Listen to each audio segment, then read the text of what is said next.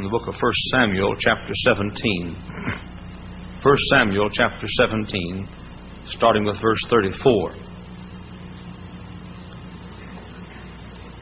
The 34th verse of the 17th chapter of 1 Samuel.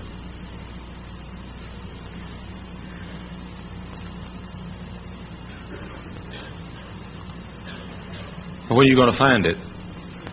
If I were you, I'd just stop right now, wherever I am, and look intelligently like you're reading it, wherever I am.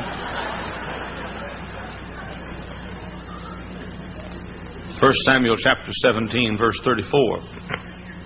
And David said unto Saul, Thy servant kept his father's sheep, and there came a lion and a bear, and took a lamb out of the flock. And I went out after him, and smote him, and delivered it out of his mouth. And when he arose against me, I caught him by his beard, and smote him and slew him. Thy servant slew both the lion and the bear, and this uncircumcised Philistine, that's Goliath, shall be as one of them, seeing he hath defied the armies of the living God. David said, Moreover, the Lord delivered me out of the paw of the lion, and out of the paw of the bear. He will deliver me out of the hand of this Philistine. And Saul said unto David, Go, and the Lord be with thee. And Saul armed David with his armor, and put an helmet of brass upon his head. Also he armed him with a coat of mail. And David girded his sword upon his armor, and he essayed to go, for he had not proved it. And David said unto Saul, I cannot go with these, for I have not proved them. And David put them off him. And he took his staff in his hand, and chose him 5 smooth stones out of the brook, and put them in a shepherd's bag which he had, even in a scrip. And his sling was in his hand, and he drew near to the Philistine. Both my text and my title is found in verse 39, that the last line or two. I cannot go with these, for I have not proved them. Our Heavenly Father, I realize that greater men than I have stood here this week, and I find it a little bit difficult and yet challenging to realize that these great men of God have stood behind this pulpit. And now we come to the last day of this conference, and I feel a responsibility far greater than I'm able to fulfill. And so, Holy Spirit, I cast myself upon you, and pray that you would cast yourself upon me, that we together may be a blessing. I pray that thou, who hast convicted me when I was lost, came to live and abide in me when I got saved, that thou, who hast led me and guided me and comforted me and taught me and strengthened me through these years, and thank God on occasion has filled me, I pray you'd fill me with thyself this morning. Accomplish something real. And I pray that you'd give us a Curtis Hudson in this service. Something happened to some young preacher that happened in 1961 to this great man of God.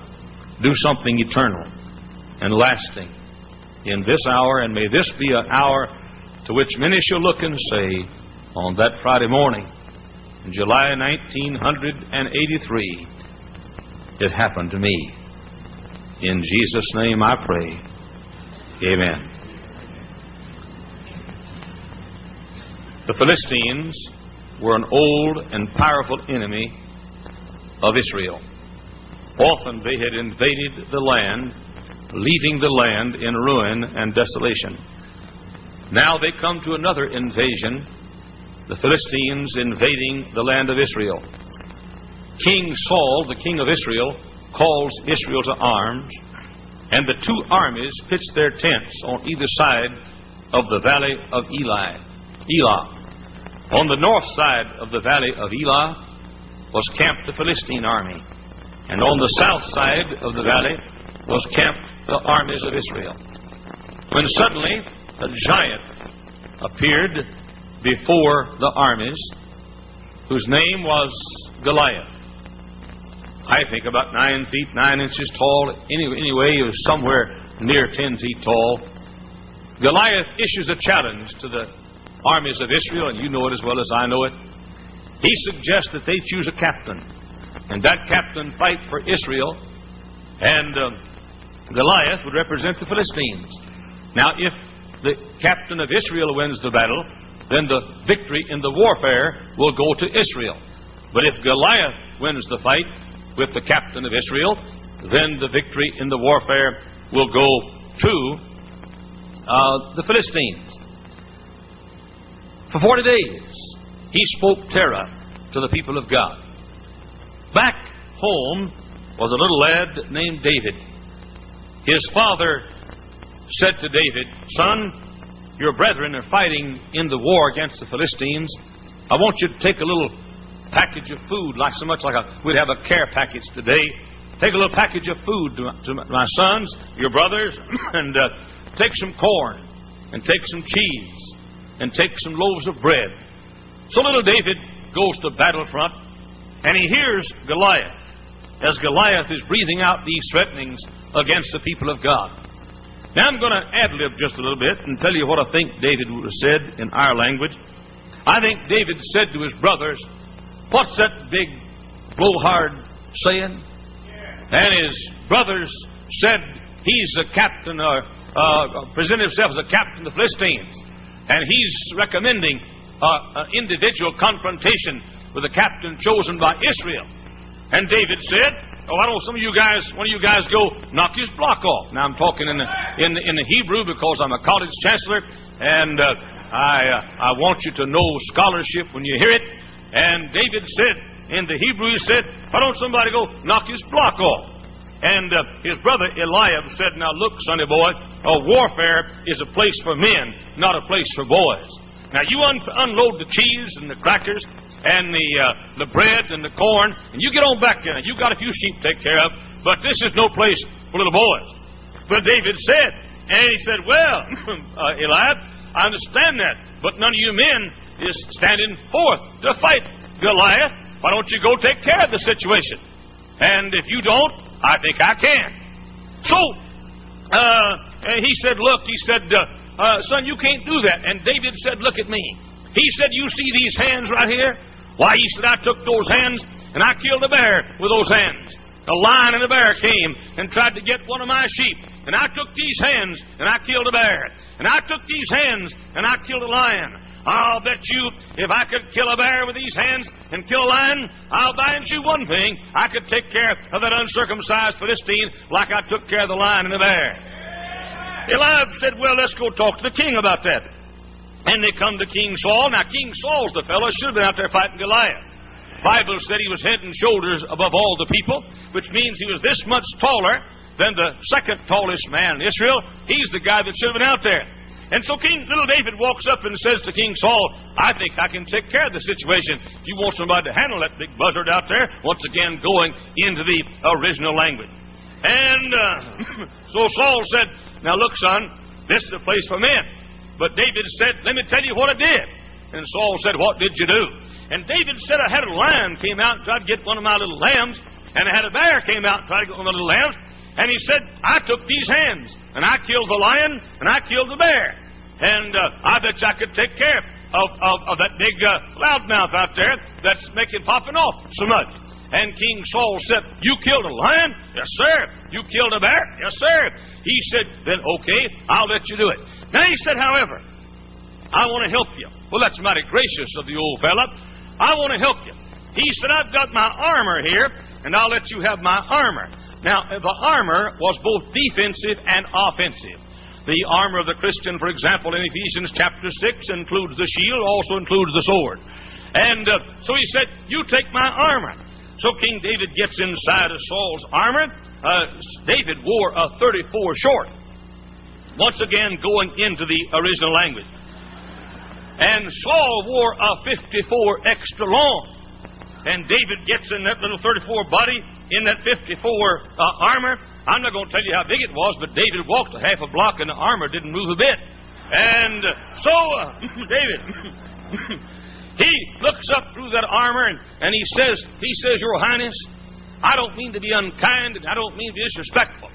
But he said, "This armor, it may be good. And I maybe could kill Goliath with your armor, but I don't know that it could. You see, Your Highness, I never killed a bear with this armor, but I did kill a bear with these hands. I never killed a lion with this armor I got on, but I did kill a lion with these hands. I've got a little slingshot. You get me a few stones. I know that'll work. Now, I don't know if this will work. It may work. I might could do it. I might not could do it. But there's one thing I do know. I know these hands will work. And I know my slingshot will work. He said, I know that for sure. And then he gave our text. He said, I cannot go with these, for I have not proved them. Ladies and gentlemen and friends of the sword of the Lord, and in some cases they may be both the same. But the great problem we face in America today is we're experimenting too much on things we have not yet proved will work, and not using the things that we know will work, that we have proved and tested on the battlegrounds, that they'll prove and they'll work. We don't have to have it now. It just may be, for example, that Mr. Spock's book may be good. I used Mr. Spock's book in the rearing of our kids. I did. It makes a good paddle. I used it to spank the kids with. And now it just may be that be okay. But we don't know that's okay. But we do know that we reared the greatest country on the face of the earth using God's method in rearing our children. I do not know, but what maybe if we disarmed, Russia may disarm. Somehow I have a little suspicion about it, but it just may be, if we disarm, that Russia may disarm. And it just may be that these pinks and leftists and fondas and all the rest of them, it just may be, they may be right, that if we would unilaterally disarm, Russia would do it. Or have a nuclear freeze, Russia would have a nuclear... It may work. It just may work. But we don't know it worked. But we do know that America built the biggest army and air force and navy on the face of the earth, and we do know that worked. Now, in our churches, it's the same way. It's the same way. Look, we got too much new stuff we're trying out. I'm just going to go ahead and say it. We got too many seminars and workshops and religious emphases week. We need to get back to old hell-raising preaching. We know that'll work. We know that'll work. Now, you listen to me. I'm here today. Look, I know. Look at this carpet. Man alive, look at it. I mean, look at Brother Hudson. And his suit and tie match. And look at that. I better use somebody else here. I know. You know, I just don't see any need to have something new when something old is doing the job. For example, if you looked at the back of my shirt this morning, I wear one kind of shirt. That's all. Arrow, Kent, Kirk. The difference in the Kent and the Kirk, one has 80% polyester, 20% wool. The other has 65% polyester and 35% wool. That's all I wear. Now, you give me a Van Heusen shirt, I won't wear it. Just no way. You give me an Enro, I won't wear it. Well, you say, preacher, you might like it better than an Arrow Kirk Kent. Yeah, I may, but I may not. But I know I like an Arrow Kirk Kent. And I guess I don't know how many shirts I own, 35, 40. They're all Arrow Kirk Kent. Now, I got shirts that my kids have given me for Father's Day. I've never worn, never will wear them. I give them the rescue mission, and I just won't wear them. Well, you say, preacher, you ought to try something new. I don't want anything new. I like what I got. I don't wear an undershirt. I wear a T-shirt. I don't like that stuff trickling down my side while I preach. And so I wear a jockey T-shirt. Always do. I guess I own 50 of them. Jockey T-shirt. A large size. Look, my birthday's month after next. I'm giving you a shopping list here now. I wear large, size 42 to 44, jockey T-shirt. That's all I wear. You give me a Hanes T-shirt, I won't wear it. I've got a drawer full of them my kids have given me because they couldn't find my size in the jockey T-shirt. I won't wear them. But you say for the Hyles, I like a Hanes. Then you wear a Hanes, but keep your nose out of my T-shirt. I'll wear what I want to wear. You see, I found what I like. Now, I may like the Hanes better. I may like something else better. But I know I've proved the jockey T-shirt. I use the same kind of deodorant. I've used the same kind for 20 years. I use fresh cream deodorant. I was hoping a while ago Dr. Hudson would start using fresh cream deodorant. But I use fresh cream deodorant. Now, you buy me Ice Blue Secret, I won't touch it. I won't use Right Guard. I won't use Mum. I won't use Arid. I use fresh cream deodorant. Now you say to the house, why don't you try something else? You might like it. I might, and I might not, but I know I like fresh cream deodorant. I use Menin talcum. I have a heavy beard, and I always put talcum, aftershave talcum. That's all I ever use. I use a Ronson razor. Years ago, I got acquainted with a Ronson electric razor. And it's all I've used now for 25 years or so, Ronson electric razor. Now, they don't make them anymore, but I found out they're going to quit making them and bought me a dozen of them before they quit. And I've got a lifetime supply all set at home. That's all I ever use. Now, you buy me a Norelco, I won't touch it. You say, preacher, you'd like it better. I may like it better, and I may not like it better. And since I don't know whether I would or not, and I know I like the Ronson, you keep your nose out of my shaving. I use Dr. Scholl's foot powder. I use Consort hairspray. I thank God that I was born in the dispensation of hairspray. I have one place that every little hair's got to be here. I'm in serious trouble. I'm in serious trouble anyhow. So I just put it there and spray it quickly. And really, the truth is, I've got twice as many hairs up there as I have roots. I've got hairs that fell out years ago that are stuck to hairs that are still there.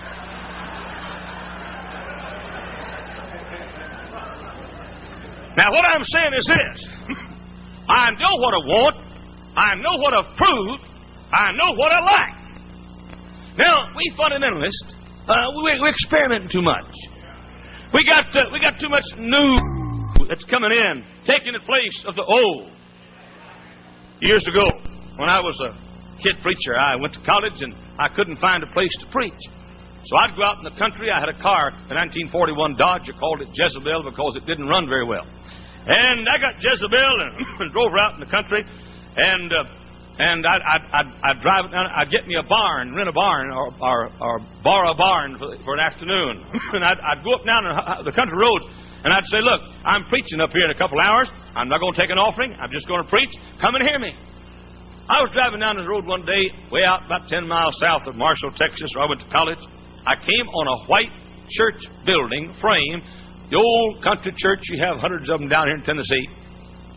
And it was called, of all things, the St. Mary's Baptist Church. I couldn't believe it. St. Mary's Baptist Church. Well, I got out of the car and said, hello. Now, I'm not being disrespectful to colored people. I baptize colored folks every Sunday, and I have we have one or two loudmouths I wish I could get rid of, but this is the way that they talk. He said, a colored fellow came out, and he said, yes, sir. He said, may I help you, please? And I said, my name is Jack Hyles. I said, are you the pastor here? He said, no, sir. He said, my name is Deacon Bussey, B-U-S-S-E-Y, Deacon Bussey. And I said, Deacon Bussey, do you have preaching here every Sunday? Yes, sir, he said. The Lord's Day, Reverend Roseburg from the Bishop College, a Christian college for black students. Reverend Roseburg comes every Lord's Day and preaches for us on the Lord's Day. I said, do you have church on Wednesday night?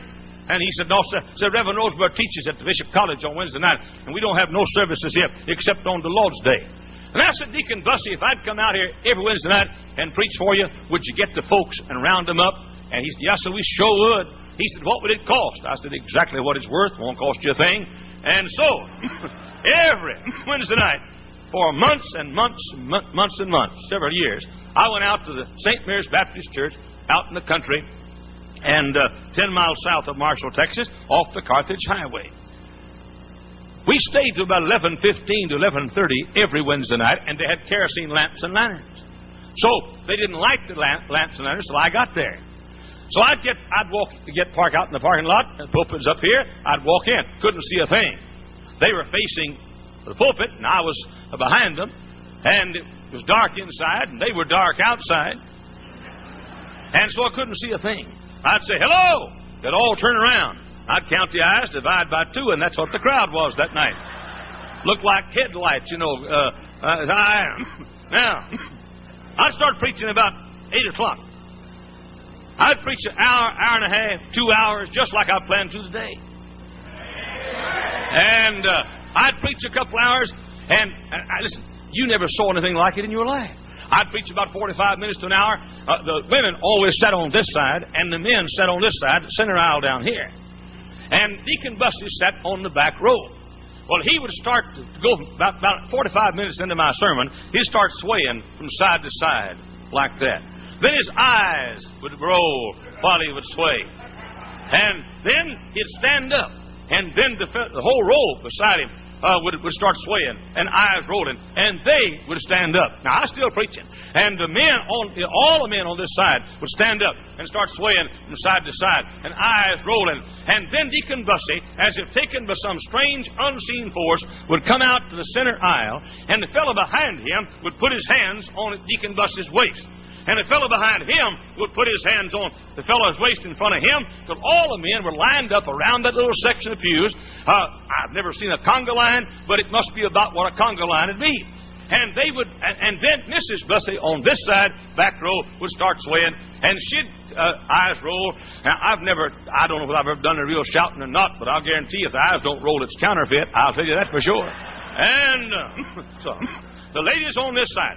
Now, I'd be preaching all the time, and then they'd start singing, "What could I do without the Lord?" And walking around and swaying from side to side and eyes rolling, go up and down the aisle singing, "What could I do without the Lord? What could I do without the Lord?"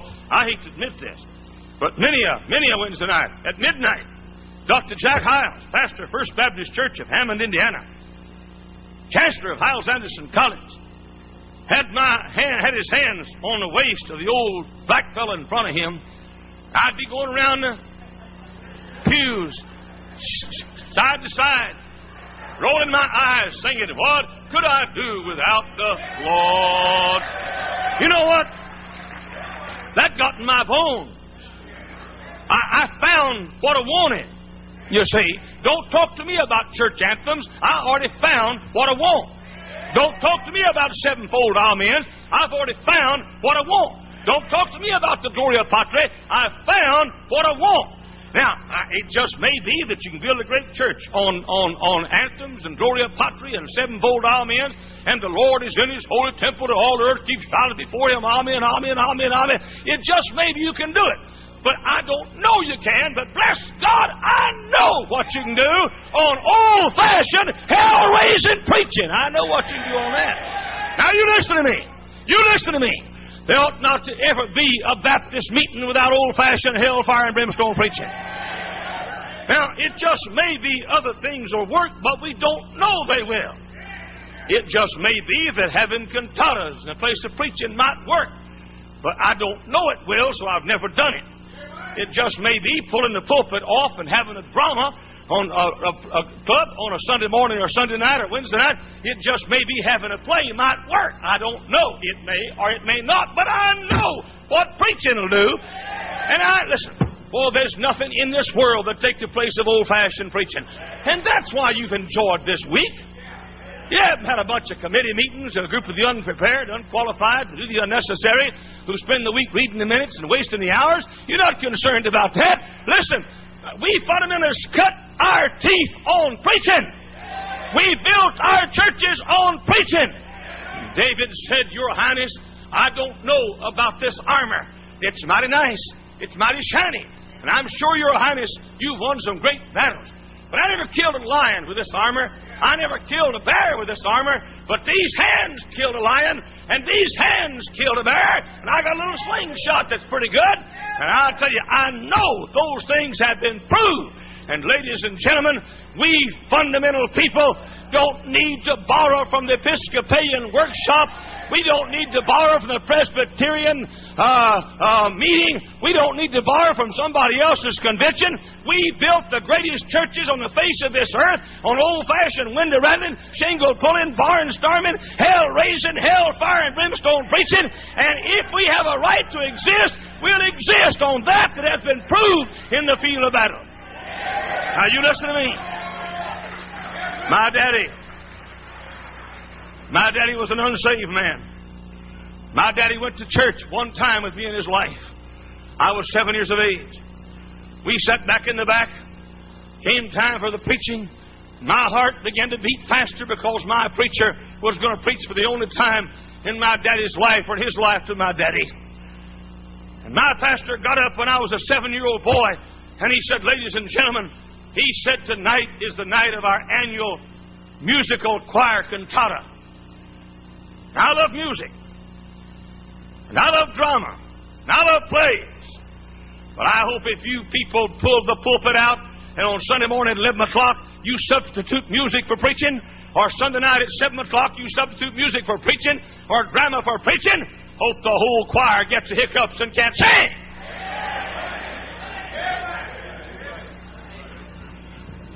My pastor said this is our annual cantata, and the only time that my daddy ever sat in church in his life beside his son and his wife and his daughter. They had a musical cantata, and he went to sleep. And I went home that night and got on my knees beside my little bed, and I said, "Dear God, that wasn't right tonight. My daddy was lost. My daddy needed to hear some preaching. That wasn't right." And I said, "Dear God, if you ever make me a preacher, I promise you when preaching time comes, preaching time has come. I promise you that." And I've been pastoring, preaching now for over 37 years.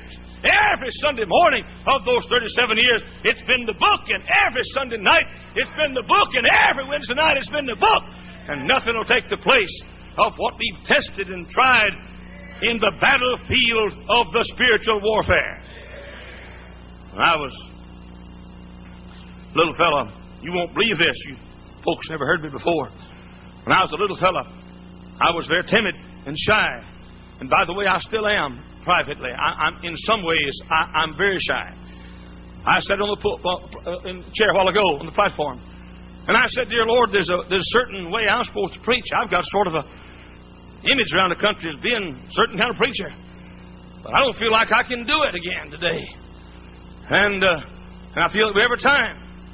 But every time I walk from right there to right there, something turns on. It's a snap. It's a switch. It turns on. When I was a kid, though, it never turned on. I was introvert, public speaking, weighed 92 pounds on my 17th birthday. Didn't have a date till I was 17 because I couldn't reach anybody but the beginners and primaries, and their parents were all too strict. I never said anything, never made a speech at church, never talked to anybody, hardly ever even said hello. I was the quietest person in the church, and they called me Little Jackie Boy. I was 17 years old. They still called me Little Jackie Boy. When I was 17 years of age, I was standing after the morning service back at the back door, about right back here, on Sunday morning. Jesse Cobb, the chairman of our deacon board, a fellow who was a manager of a Ben Franklin department store, and about 5 foot 5 inches tall, a little short fella. He came back and he said, "Jack," I said,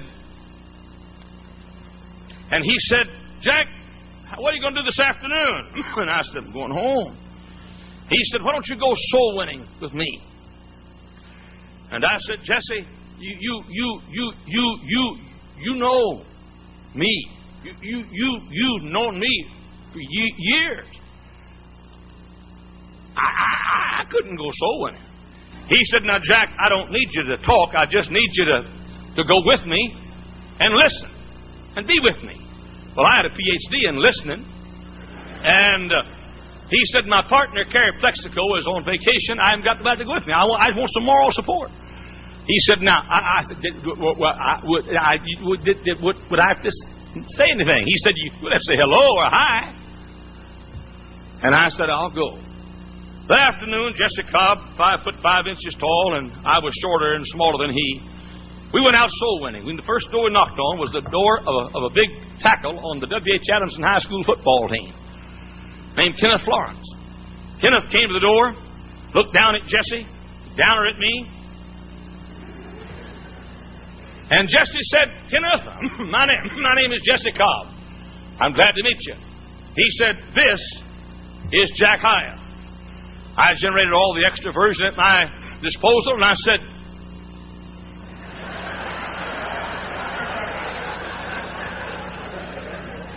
and Jesse said, "Kenneth, Jack here wants to say a few words to you."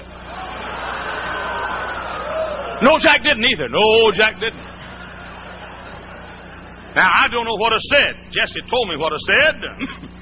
Jesse said, I said, Kenneth, would you like to come to church tonight? And Jesse said, Kenneth said, yes, I would. And Jesse said, I said, you would. And Jesse said, Kenneth said, yes, I would. And Jesse said, I said, I'll come by and get you at 7. That night, 7 o'clock, went by Kenneth Florence's house. Just myself, Kenneth Florence. Drove him to church. We sat on the second row from the back. I knew for the first time in my life that God had given me a soul I had to win. I didn't know the plan of salvation enough to tell it. I didn't know enough Scripture to help him. But I knew that God had given Kenneth Florence. I'd never won a soul to Christ in my life. Invitation time came. I put my arms around his big broad shoulders and I said, Kenneth, wouldn't you like to be saved? He said, I sure would. I said, follow me. We walked down that aisle right there, had a center section like this, walked down that aisle right there. My pastor, Brother Sizemore, met me right there, and he said, what can I do for you, Jackie boy? And I said, Pastor, this is Kenneth Florence. He wants to be saved. And turned to walk back. And the pastor said, hold it, Jack, hold it, come back here. He said, Kenneth, Jack wants to kneel here at the altar and tell you how to be saved. He was as big a liar as Jesse Cobb was. I knelt right there in the center of the building on that front pew, and Kenneth Florence beside me. And I said, Kenneth, I don't know how to do this. But he said, Jack, I know how to be saved. Folks have been trying to get me saved for a long time. I just needed somebody that cared for me. That's all. I know what to do. And I knelt there, a little 92-pound runt, introvert, flunked public speaking in a high school, never had a date. Nobody took me seriously. And I heard that young football player say, oh, God, be merciful to me, a sinner, and save my soul. I do now receive Jesus as my Savior. Woo! I tell you, the fireworks of heaven turned loose in my soul. I mean, the Roman candles started shooting toward the sky, and the fireworks began to go off, and the firecrackers popped, and the sparklers sparkled, and all of a sudden I was consumed. And while he was praying, I said, here's something little Jackie boy can do. I said, that young man was on his way to hell to burn in the fires of hell forever and ever and ever. And now he's saved. His name is written in heaven. He's redeemed. His sins are forgiven. He's God's child. He's not going to go to hell. And I was consumed. I jumped up off my knees and ran to my pastor and said, Brother Sizemore, would it be okay with you if I just did this all the time from now on? You can check the records. You can check the records of Fernwood Baptist Church. I brought, in the next 7 days, I brought 37 converts down the aisle in the Fernwood Baptist Church. And ladies and gentlemen, I found what I wanted. Now, it just may be that you can build a church on religious emphases week. It just may be. But what I know soul winning will work. I tried it in the Morris Chapel Baptist Church, Pagoda, Texas, with 19 members. I tried it in the Grange Hall Baptist Church out in the country, outside of Marshall, Texas, with 37 members to start with. I tried it at the Southside Baptist Church in Henderson, Texas. I tried it at the Miller Road Baptist Church of Garland, Texas. And for almost 24 blessed years, I've tried it at the First Baptist Church of Hammond. And ladies and gentlemen, I do not know if these modern newfangled ideas will work. I don't know. They may not. But blessed be God, I know what you can do with personal soul winning. I know. You know, back yonder many years ago, Lee Robertson, John Rice, Jack Hyles, a few of us went up and down this country every week, saying, let's go soul winning. You know what you've done it too these years. Let's go soul winning. Let's go soul winning. Let's go soul winning. Let's go soul winning. We built the greatest churches on the face of this earth.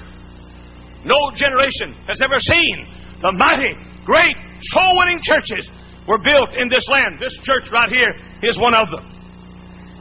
And yet, when we got up to a certain size, we got impressed with ourselves. You know, we've gotten too much away from just knocking on doors. I'm not going to be unkind. I'm not going to be mean. I'm not going to call him names. I have no tabloids. I'll tell you something. Most of us preachers would be a lot better off if we take about 75% of the time, we're spending trying to get Joe Doe elected dog catcher and go soul winning at that time. I'll tell you something else, too. There are preachers here who built your churches on soul winning. And then you started schools, and your schools have sapped your soul. And I want to say this. I'm going to say hairlips every dog in this county. Listen to me. If I had to choose today between the soul-winning program of First Baptist Church Hammond and close the school or keep the school open and dampen the soul winning, I'd close the doors of Hyles Anderson College. I'd close the doors of Hammond Baptist High School. I'd close the doors of City Baptist High School. I'd close the doors of Hammond Baptist Junior High School. I'd close the doors of Hammond Baptist Grade School. I'd close the doors of Hammond Baptist Senior Grade School. Listen, we had better get back to the doorstep. We know that'll work.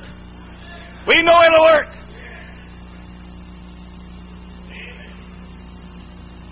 My mama took her Bible every night when I was a boy. As far back as I can remember, till I went in the Army as a paratrooper in World War II. She took that Bible that I have in my study today. Almost 60 years, about 60 years old the Bible is. My mama took that Bible every night. And I won't go into it because most of you heard it, but she said, son, this is the Bible, and the Bible's the Word of God. She said, say it, son. And I'd say, Mama, the Bible is the Word of God. Say it again. The Bible is the Word of God. Say it again. The Bible is the Word of God. And then my mama would read out of that Bible to me 30 minutes a night. You say, did you enjoy it? Not a second of it. I hated it. I dreaded it. About 4 o'clock in the afternoon, that Bible cloud started coming up. And I hated to see it come. But now I treasure those minutes and those nights. My mother's 95 years of age now. And I treasure the memories I have of my mama reading that Bible. The other day, I picked the Bible up that Mama reared me on. I began to thumb through it, and I saw its tear stains, and I saw its markings, and I saw some flowers from the grave of Mama's 2 little girls that died each when they were 7. I looked in the front of the Bible and noticed it said, Authorized King James Version. Now I'm not in slander suits, and I'm not going to give you any fodder for slander. I have no tabloids, and I'm not going to try to get in any kind of a warfare battle. I'm just simply saying, regardless of what you think about the King James movement, we did pretty good with it a long time. It did us good service. For 37 years I've been preaching. Last December I preached my 40,000th sermon. All of them been preached with the same Bible. Moody did pretty well with it. Of course, he could have done better, I'm sure, if he'd had a revised version or American Standard, but or good speed or bad speed or Moffat or a Prophet. He'd done better, but did pretty good. Did his Sunday was handicapped somewhat, but did pretty well. You see, the reason I don't belong to the Bible a Month Club is I just found what I wanted. I don't need anything else. Just found what I wanted. And yet, there it says on your coffee table. I mean, there's the eternal, never-dying Word of God on your coffee table. Somebody said, boy, that Bible was written before the foundation of the world. That Bible was never written. It always was. That Bible is just as eternal as is Jehovah God. That Bible is just as eternal as is the Lord Jesus Christ. That Bible is just as eternal as is the Holy Ghost. Always, never was a time when there was no Word of God. And there is God's revealed eternal Word sitting on your coffee table while you watch The Edge of Night. I don't understand it. I don't understand it. I just can't figure it out. You say you're saved, and yet you watch MASH and Squash and All in the Family and Edge of Night and The Corner of Darkness and Secret Storm and Silent Tornado and Tiptoe and Hurricane and Love Boat and all that garbage, when there sits the eternal, never-dying Word of God sits on the... Listen, ladies and gentlemen, hey, look, I have never in my life I don't know what these other things do, but I know what this book will do. I know what it'll do. I know what this book will do in the lives of boys and girls if you feed it to them. I know what this book will do in the lives of church members if you feed it to them. I know what this book will do in the life of a preacher if you feed upon it. I know what it'll do. King David said, little David said, Your Highness, I don't mean to do in disrespect, unkindness to you. And I think your armor is real nice. It's not my size, but it's real nice. And I think I might could lick Goliath with it, but don't know I could. Because I never killed a bear with this armor. I never killed a lion with this armor. Listen, don't take pictures while I'm preaching. You hear me. We'll go Kodaking after a while. He said, I don't know what this armor is. How I can do. But I know one thing. I've tested and tried these hands. I've tested and tried this sling. And ladies and gentlemen, for 37 years, I've tested and tried this book. You know what? We got too many. We're listening to too many Christian radio programs. I mean, we're spending too much time listening to Christian radio stations, if there is such a thing. Or Christian TV, if there is such a thing. We're reading too much about the book and not enough of the book. We're reading too many daily devotional books and not enough daily manna books. The book. I mean, but you say, preacher, I can't understand the Bible.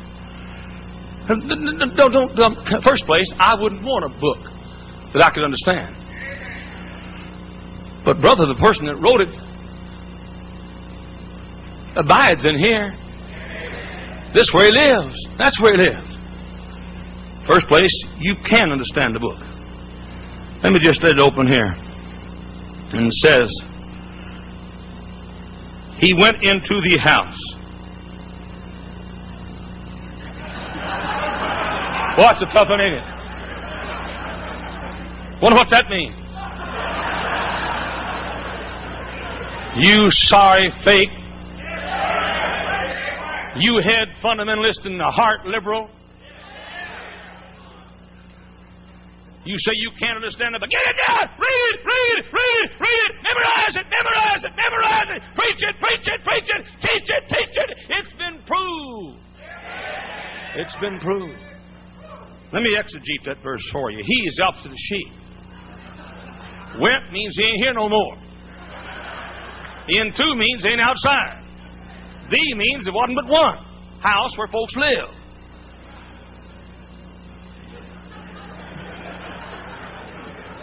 When I was a boy, Brother Smith, when I was a boy, my pastor would stand up and he'd say, let's sing together without the piano. And we would sing, we didn't care the tune always right. We'd sing, come thou fount of every blessing, tune my heart to sing thy praise. Streams of mercy never ceasing, call for songs of loudest praise. Oh, to grace, how great a debtor daily I'm constrained to be. Let thy goodness like a fetter bind my wandering heart to thee. And my pastor, tears rolled down his cheeks, and old Sister Johnson to come unscrewed and start to shout. And we'd sing, majestic sweetness sits enthroned upon the Savior's brow. Think about it. Majestic sweetness sits enthroned as a king upon the Savior's brow. We'd sing, brethren, we have met to worship and adore the Lord our God. We'd sing, there's a fountain filled with blood. You know, I found what I wanted. These little houses. You like these little ditties? You know, the old hound dog had mange, so I talked with God and prayed, and God healed his mange, and I'm going to heaven someday. Just on the Bible, just on God's holy word. I seen the wreck on the highway, 'cause I didn't hear nobody pray. Boy, a little of that goes a long ways for me. I found what I wanted. Hey, give me a songbook. And if you haven't got one, nobody there. You choose the songs in there have been won and tested on the battlefield. You find out what Mr. Sankey sang and sing it. You find out what Mr. Roadheaver sang. You find out what kind of songs led and bring the great revivals of Billy Sunday and Dwight Moody. You find out what Lee Robertson is used in building the great, what's the name of that church? Highland Park Baptist Church in Chattanooga, Tennessee. Hey, these little second-rate ditties, we don't need them. We have something that's tested and proved in the field of battle. David said, Your Highness, I'm not sure about this armor stuff. I think it's awful nice and awful pretty, but I never have used it before. But I'll tell you what I do know. I know these hands could kill a bear. I know these hands could kill a lion. And I'll bet they could take care of the uncircumcised Philistine, too. I went to college. I always have to announce that. I went to college. As a kid preacher. Left Dallas, Texas to go to Marshall, Texas. No car. On a bus. Had $40, a wife, and a black cat. After we had spent the $40 and eaten the black cat, there's nobody but us.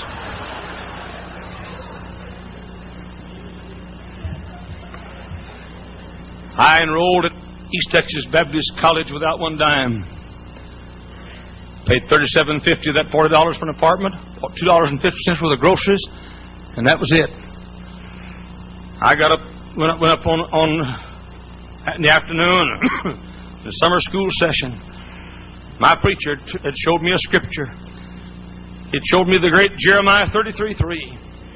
Call on me and I'll answer thee and show thee great and mighty things thou knowest not. And I went up on the courthouse square, the courthouse in Marshall, Texas. I got on my knees. Harrison County Courthouse. I looked up to God and I said, Dear God, I got to have a job. I said, Dear God, my man, on Jeremiah 33:3, I'd claim a job. I looked down at Washington Street and saw the J.C. Penney store.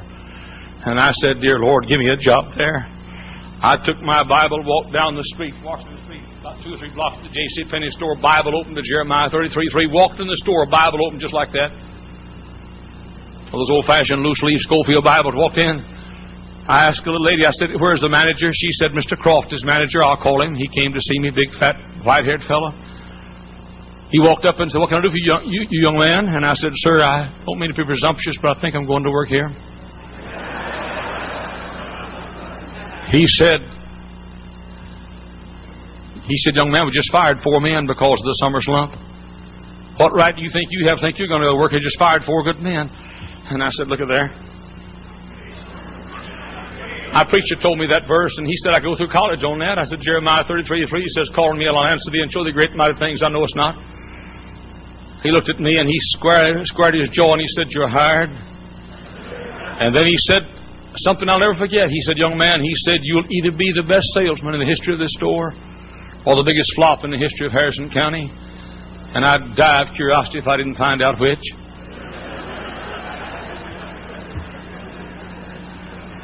Let me tell you something, folks. Don't you get the idea that those of us who've pastored for years and God has given great churches, don't you get the idea those churches are built on a few funny stories? I say this, and this is true, and God in heaven hears what I say, and every member of First Baptist Church knows this is true. Every step we've taken at First Baptist Church, Hammond's been on our knees.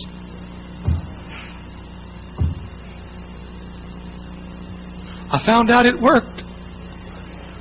I mean, delight thyself also in the Lord, and He shall give thee the desires of thine heart. Call unto me, and I'll answer thee, and show thee great and mighty things which thou knowest not.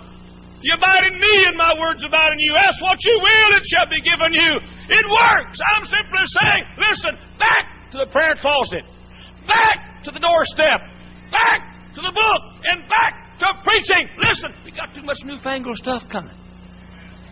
We've got too many books on how to overcome depression. 75 ways on how to overcome melancholy. I can tell you one word to lick it all. One word. OTHERS. Others.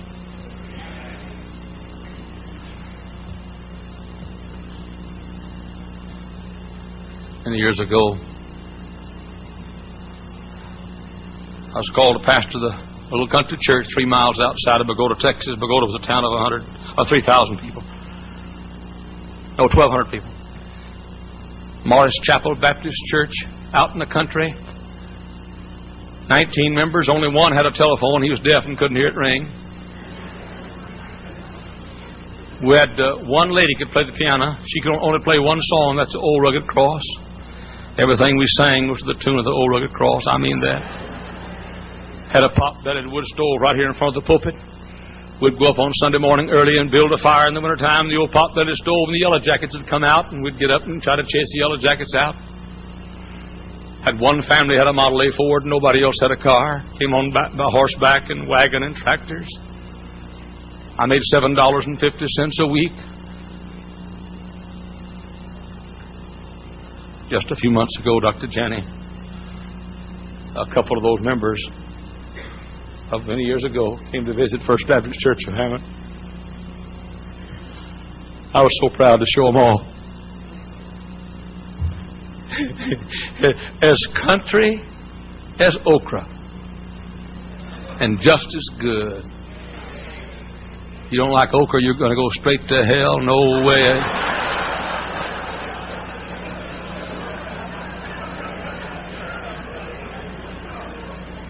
Fried okra is what was dropped every morning for 40 years in the wilderness. And you can't argue with me. I know the original language. Brother Dr. Janney, they sat in our big auditorium. We had over 26,000 in Sunday school that morning. My mind wandered back to that little wood stove. To Mrs. Charlie Smith, who played the piano, and Deacon Wood Armstrong that led the singing with overalls. And old Rusty Bell out in the front. When it was all over, those two people that came to visit walked out and they took my hand and said, "Preacher, it's still the same thing. Just more of it. Just more of it." I'm talking to hundreds of people in this room. You're trying too much that's new. You've gotten away from those things. Test it! How much of this Bible have you read in the last 24 hours? I don't care how many conferences you attend. I don't care how many good books you buy or how many preacher's signature you get in your Bible. Get back to the book. It's been tested. How long has it been since you spent 5 minutes with God? How long has it been since you saw the sun rise in the morning and you on your face before God saying, "God, I've got to have your help"? How long has it been since you went out like you used to and knocked on doors? A lot of you ought to get back to the old bus route you used to have. You've traded in a bunch of things tested in battle for somebody else's armor, and you don't know if it's going to work or not. Your Highness, said the little shepherd boy, I respect you. And by the way, that's the same Highness and King that tried to kill David. And that's the same body of the same King over which David stood one morning while the King was asleep with his sword pulled and could have taken the life of the King who was trying to take David's life at that very time. He said, and it's the same one again about whom David said, "I would not lift up my hand against God's anointed." He said, "I respect you as the King, and I respect your armor, and it may be all right." But he said, "Your Highness, there's a giant out there. He's going to destroy us unless somebody can get him. And I don't know about this armor, but I know one thing. I know what I can do and what I have done with these hands. I took up these hands and killed a lion. I took these hands and killed a bear.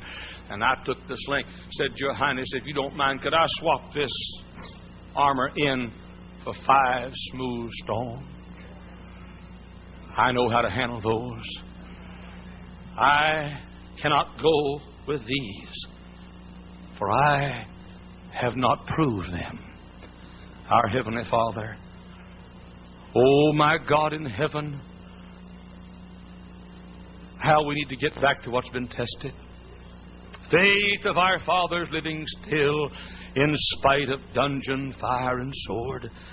God, get us back to the things been tested and proved.